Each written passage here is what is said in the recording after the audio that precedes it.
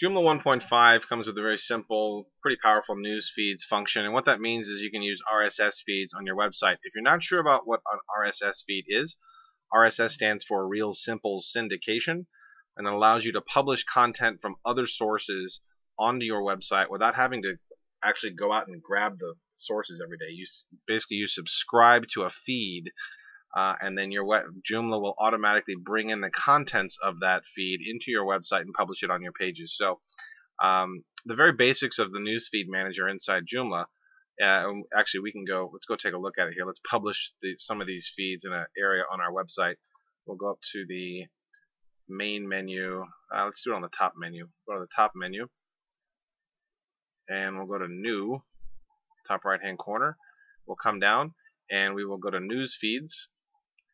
And let's say, you know what, we want a category list layout. Why not? We'll click that.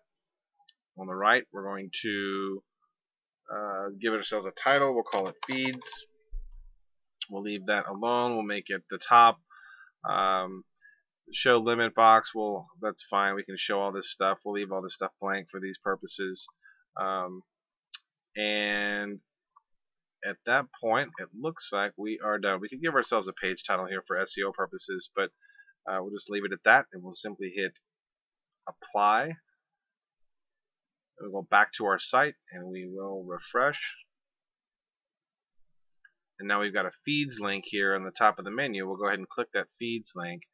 And so here's the category is news feeds, and here's all the feeds that we've got inside this thing. So when we click on these, it's going to go free and open source software. It's going to go to the page on our website that's got all the different feeds that are bringing in. So when we click on this, these are all the different stories that it's bringing in and links to these other pages. So using news feeds is a great way to bring in outside content into your website. There's another way to do it, and we'll go through a next video and just show you how, in a nutshell, how to set up your own custom feeds.